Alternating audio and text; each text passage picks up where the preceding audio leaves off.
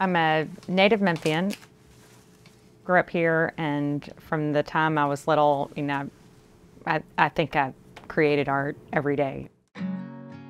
My mom was an artist. We always had like art stuff around the house, stuff that I could play with.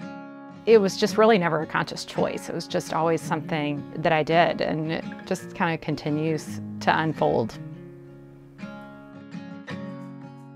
Through school, when I wasn't taking art classes, I was creating on my own.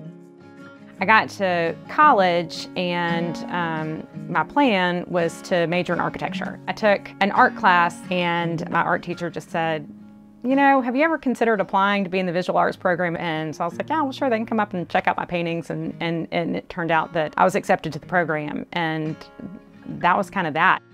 The summer before my senior fall, I ended up living in the south of France, going to a little school called the Marchute School. And that's really where I got a lot of the technical training. Shortly after that, I took a portraiture seminar from an artist named Daniel Green. So for my senior thesis, I ended up painting faces and facial details and like on huge canvases. And I thought, you know, I wonder if I could make a business painting portraits. And so really for like a good 20 years, that was my art business, was painting portraits, mainly children. And it really worked nicely. Certainly was not a planned path, but wow.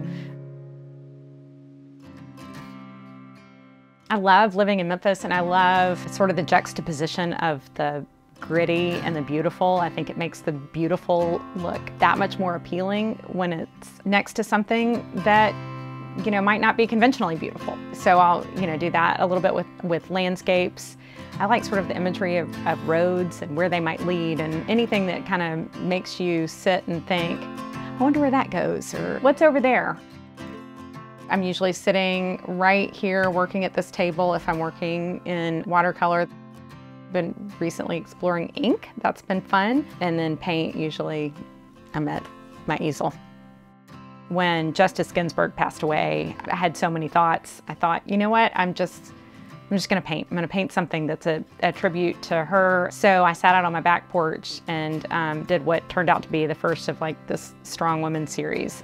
There's just no shortage of strong and remarkable women. And then I've also done a series of flag paintings. It's just sort of the way I think about peace and unity and us all coming together as a nation for good.